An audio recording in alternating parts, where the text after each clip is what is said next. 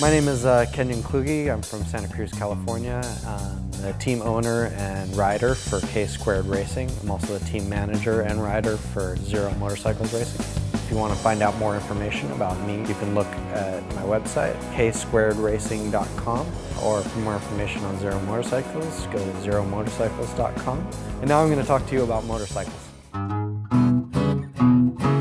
So the way you set your sag on your motorcycle is first, best thing is to do is get two buddies to help you out. That'll make things easier. You can do it with just two people, but three is optimal.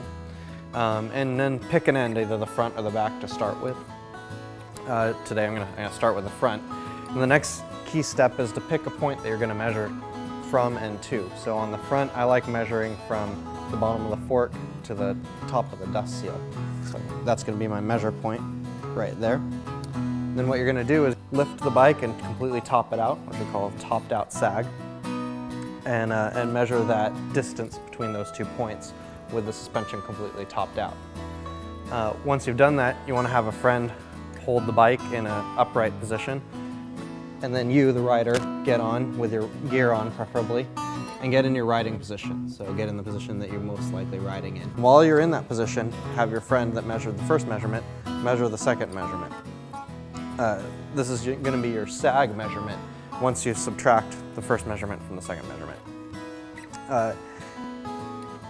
Forks can often have stiction in them as well, so it helps sometimes to give it a little bounce, and then take that measurement one more time and see what the difference is between the two, and the difference is going to be the stiction in your forks. Once you've done the front, you're going to repeat the exact same thing on the rear. The rear might be a little bit more tricky to find a measurement point, but I like to go from the axle to a fixed point on the tail section. And the key there is to make sure that that fixed point isn't going to move around. So when you top it out, when you lift it, always lift from the frame and not from the point that you're measuring to. And that'll give you a nice, consistent measurement. And then again, the same thing, you're going to get on the bike, assume the riding position that you're normally in, have somebody steadying the bike for you, and measure the topped out distance, then measure the riding sag, subtract the two from each other, and that's your sag measurement. Once you've done that, you can adjust your sag by setting the two bolts at the top here. Dialing it counterclockwise is going to give you more sag, so it's going to lighten the spring load.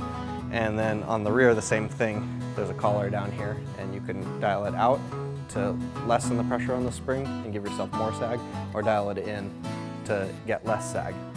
You want your sag to be between about 45 and 50 millimeters on the front, and about 35 to 40 millimeters of sag on the rear for street applications. For race applications, that'll get tighter to about 35 to 40 millimeters in the front and about 25 to 30 millimeters in the rear of the bike.